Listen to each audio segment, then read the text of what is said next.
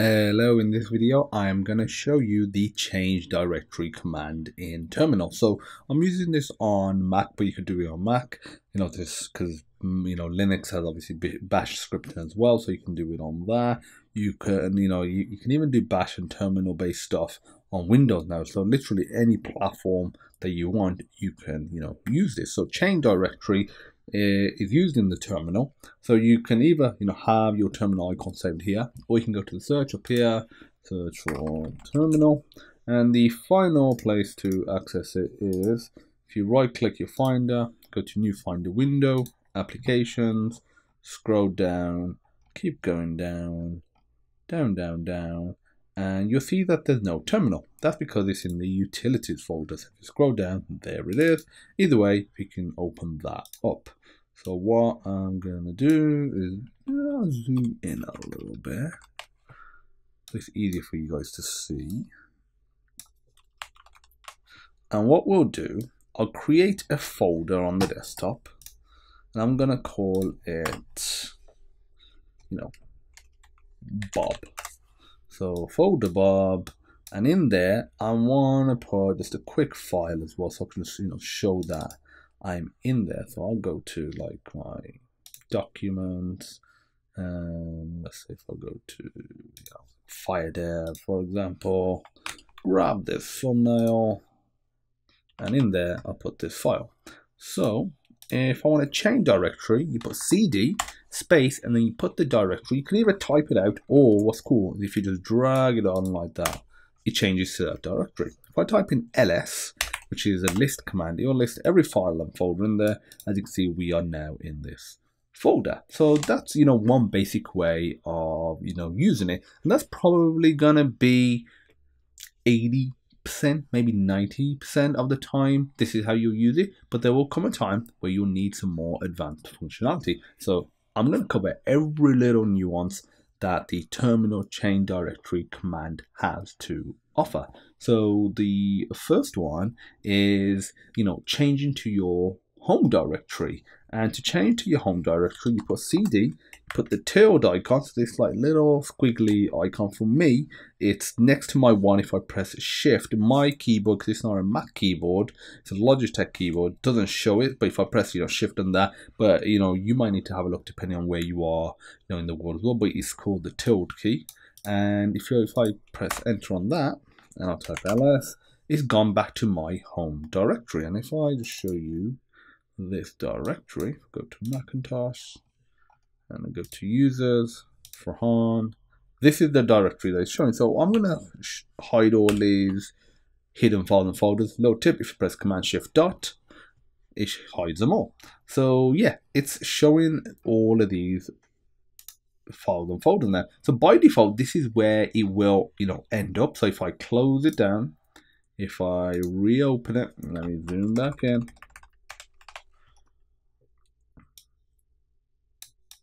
and I'll type in ls, as you can see, that's by default where we are. That's how you just change to your home directory.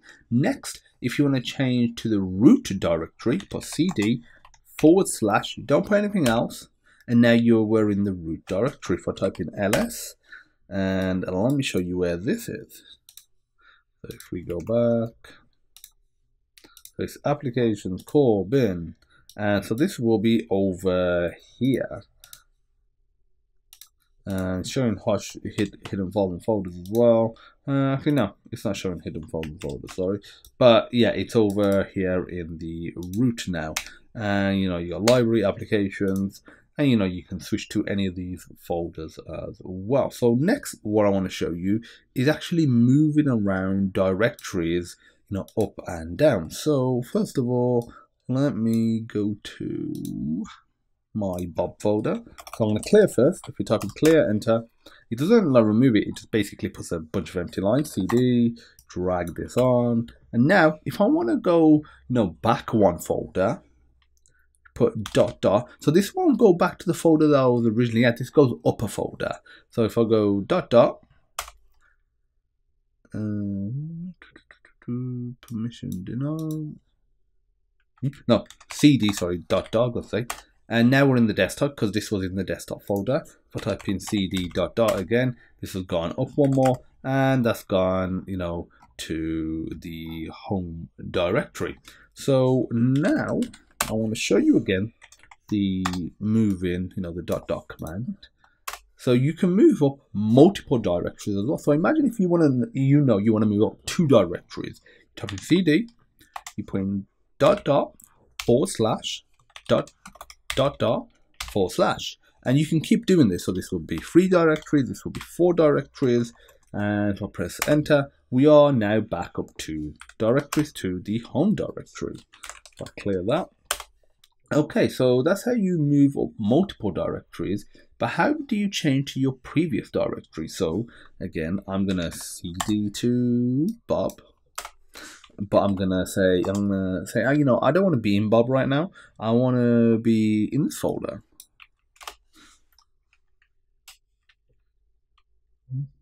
Don't want that. Okay, so I don't want to be there. I want to be over here.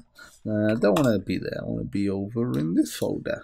Okay, and then you decide, you know, I don't want to be in this folder. I want to be in the previous one, not one folder up, but just in the previous folder that I was in. So you type in cd, you type in dash or hyphen as it's called as well, and look, we are now in the previous folder. If I type it in again, we are now in the previous folder. We are now in the previous folder.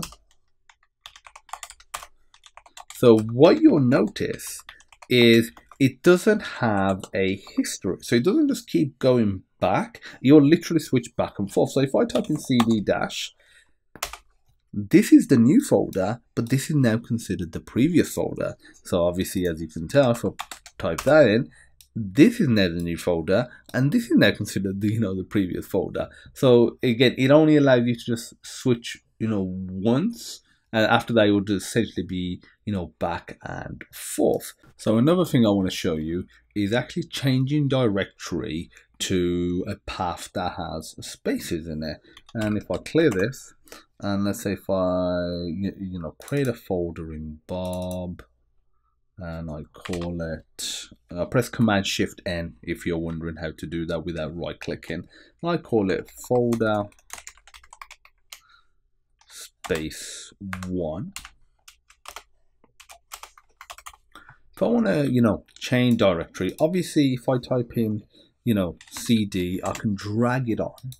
But this actually segues to another interesting point, and that's about absolute paths and relative path. So I'll cover that, and then I'll go to, you know, directories with namespaces. So an absolute path is one where I type in cd like this, I drag on a path like this, and this is like /. So this is literally saying this is the exact path from the root to go there.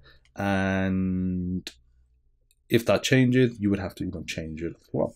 If, for example, I'm over in, let's say, Bob, for example, like so, and I want to go to this folder, I'm already in Bob. So I don't need to say, you know, go to users, go to Farhan, go to desktop, go to Bob, and then go to folder 1. I'll just list this out. I can literally say cd, type in the folder name, so folder, and so this is where it gets a little tricky. So I'll say folder 2, but this won't have spaces, and I'll say folder 2, and there we go.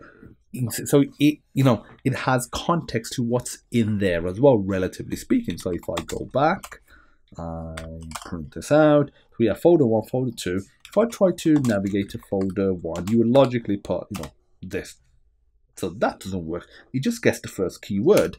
So let's say if we do that, that obviously doesn't work because, you know, folder 1 doesn't exist as well. It's folder space 1. So, you know, what do we do?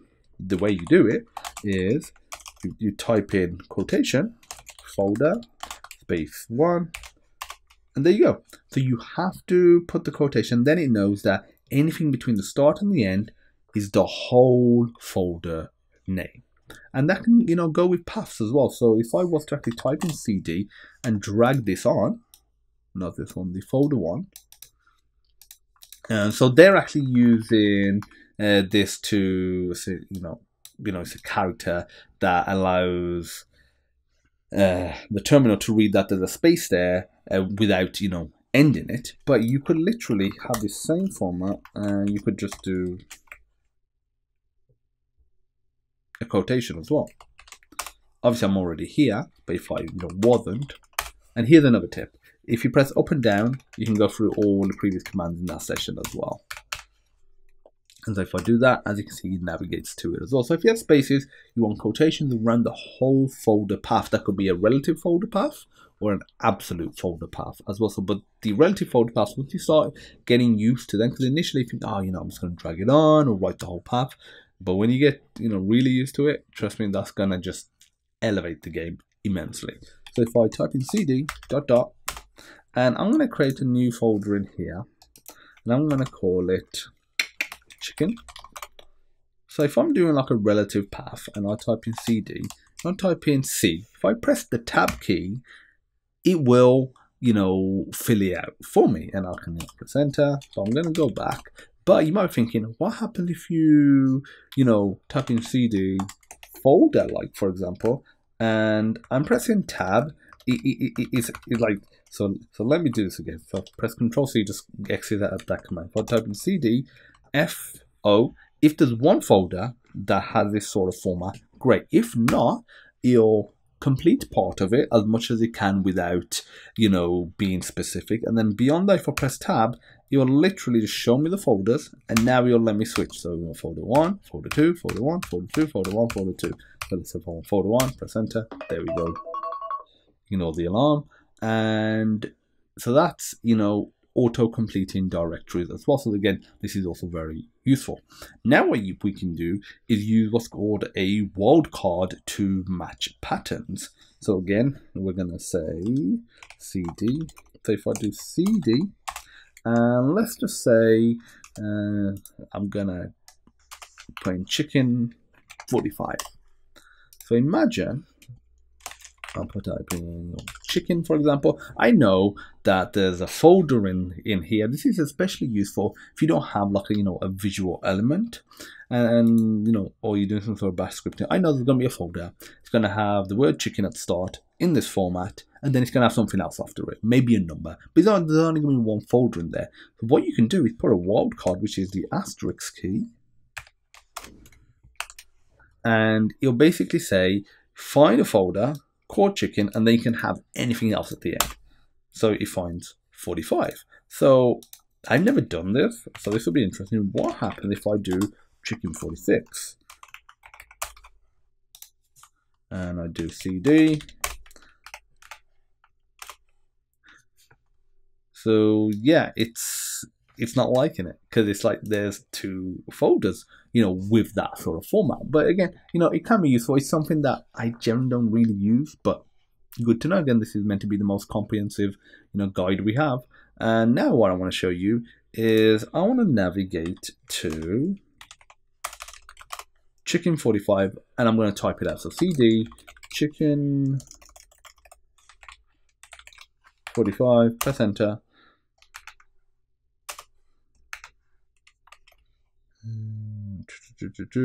Okay, so this didn't work as expected, because I was trying to show you the case sensitivity, because usually if you try and do it with the wrong case, it doesn't work. So that did not work the way I'd hoped. So if I try in chicken 45, okay, so they've changed that. That's something you can ignore. That might be the case still in Linux or in some of the bash in Windows, but it used to be the case that folders were case sensitive, and you could have a, if you typed in something like this, cd chicken 45 with a lowercase c, when it was really an uppercase C, it wouldn't work, but apparently it does now, so we can ignore that. And apart from that, we're pretty much good to go. Again, you might get a, you might get errors like no such file or directory. Just make sure the path exists on the folder. Make sure the path is correct as well. Another thing that, might be interesting in showing you is the sudo command. So sudo is super user do. So super user do, and this essentially overrides some errors. So if you're trying to navigate to a path, I'll see if I can find a path that it won't want me to generally navigate to. So if I go hidden files, maybe I tried this one. I'm not too sure if he has a problem with this folder, but we'll give it a go. Okay, so he has no problem with that. Ooh, that one here might be the one. Permission denied. Okay, so if you have permission denied, what we can do is override that by typing in sudo, then the cd command, and then let's say if we drag this on. So this is just, you know, super privileges. Press enter. It asks you for your password. I'm just typing it in. It will not show you password or even show you asterisks to mask it. So it is typing it, and if you press backspace, it does, you know, remove a character from the password that you've typed in as well. So just bear that in mind. And this is a password that you sign in using your, you know, for your Mac. Not that won't necessarily be the one that you have with your Apple ID, but it's the Mac password. So press enter, and now we're in this. Are we in here?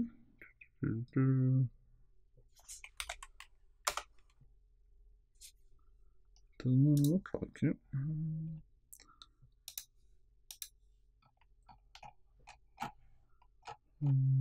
Yeah, okay, so we apparently do not have the correct permissions for this one. Okay, again, you know, right now I can't find the folder that this will essentially work for, but ignoring that one, you might get another one, not with like that red sort of no entry icon. If you get another one that it's, you know, you can't access it, you do the sudo command, type in the password, and you should be all good. So if you have any questions, feel free to post down in the comments below. And this has been your comprehensive guide to using the change directory command in terminal. So this will work on, you know, Mac, Linux, and now on Windows as well. So if you like videos like these where I'm doing comprehensive guides on different commands on terminal, command prompt, or, you know, whatever it is, I'm just really deep diving, you know, feel free to let me know. And I look forward to seeing you in the next video. Take care, and remember, like the video and subscribe. Bye.